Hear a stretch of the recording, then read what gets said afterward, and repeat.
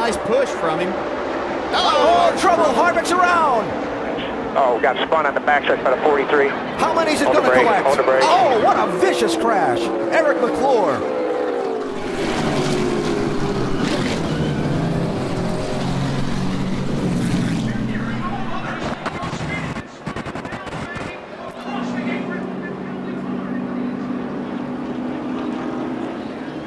So the red flag is out in the middle of the first attempt at a green-white checker finish, a multi-car accident over in turn number 3 at the end of the backstretch, but the bulk of the concern remains focused around the Eric McClure car.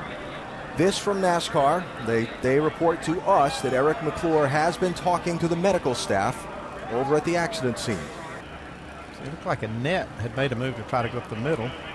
It looked like he was getting a push, and he was going to try to make this happen. That hole closed up. As you can see, as Kyle Busch went over, Brad Keselowski tried to go over. It was Joey Logano that was behind the net. Yeah, it's like I said, everybody's trying to go to the front, and those holes close up so quickly. You can see the safer barrier deflect tremendously when Eric McClure hit it. Thank God it was there. Yes. McClure is going to be transported to the University of Alabama Birmingham Medical Center for further treatment. And again, any update that we have, we will pass along as soon as possible.